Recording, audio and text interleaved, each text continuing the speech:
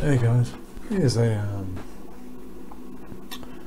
I remember making one of these similar circuits quite a while ago, and these ones are actually for wireless power. So if I take them out there, these are colour coded, these coils. If I put a battery between here and here, that will come on. This will work wirelessly.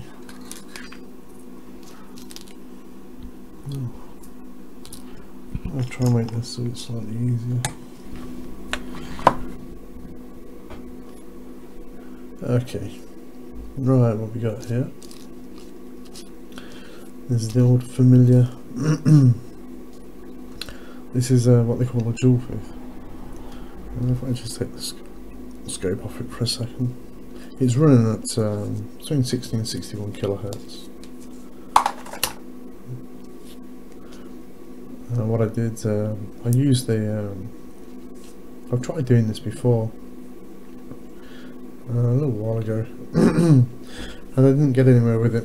Only because I think I was just making it more complicated than what it is. I got myself a core out of a Xbox, so I figured it'd be pretty good. It's quite magnetic as well. I've been testing a lot of my cores with the iron rings to see how magnetic they are. Anyway, I thought, like, because a while ago I made one of these. This is pretty much my first circuit that I built.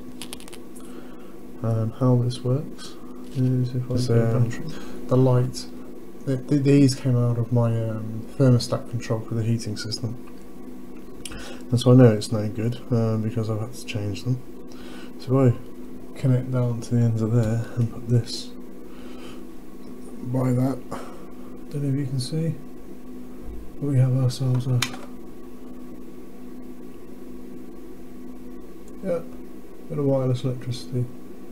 And it's basically like a Joule Thief, except this is just using this ring instead. Like I say, that battery is pretty dead, and so that's pulling that out of there.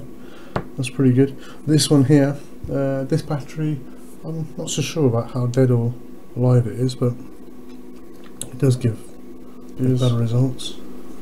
A moment ago it was just doing that for itself. I thought, oh, that's pretty good. There we go. So yeah, and I've used the 2N2222 because it's just a general purpose. As you can see, I've used these blue LEDs. There's 6 of them, basically in parallel. I think now. I don't think you're supposed to do it like that, but. It's just for this little. All I wanted to do really was I got a few more. I'm gonna just stack them into this to see if these come on as well. I could put this up here, couldn't I? Doesn't really matter on this board, as this project is just building an infrared transmitter to see if any of my infrared receivers work. Oh. Okay, the wires come off. So I think we're getting to the its limit though, especially as a connection isn't so great. Oh, they're pretty bright again. Okay, so the connection wasn't so great. So we got so that's 5, 6, 7, 8 LEDs running from the one battery there. Not terribly bright, but certainly bright enough. The camera's got to compensate.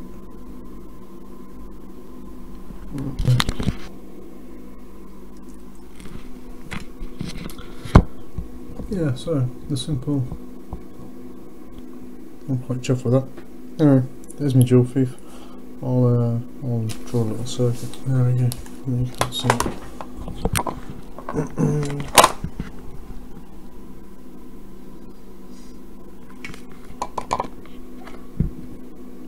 That's been on for quite a while now. I might just leave that to see how long it goes for. Let's see what voltage is on the battery. This bench has been tied twice today, back to.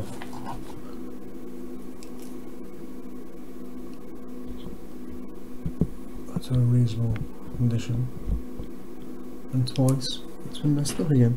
So let's put it on the tester while it's under load as well, if I can, without disturbing it. So can you see that? Yep. On DC, yep.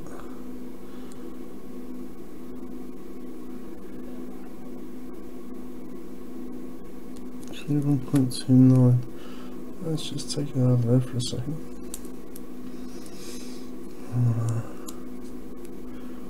Oh, 1.34. So it's quite it's got quite a bit of charge in it than this, really. Maybe I should get that one that I know's here. Let's try this. Yeah, we'll see what the voltage is on this first.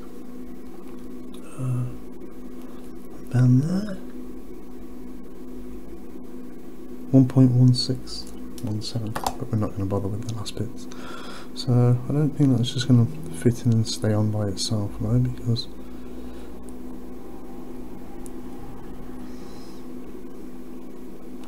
well, that is quite, can't get it to stay on. Okay, this isn't, it's just not going to play the game. So if I can just get my hand out of the way, there you go. So they're all quite bright too. And that was with 1.1 volt, wasn't it? Yeah, that's pretty good, considering how many of these bulbs there are. And not going warm, is it? Nah.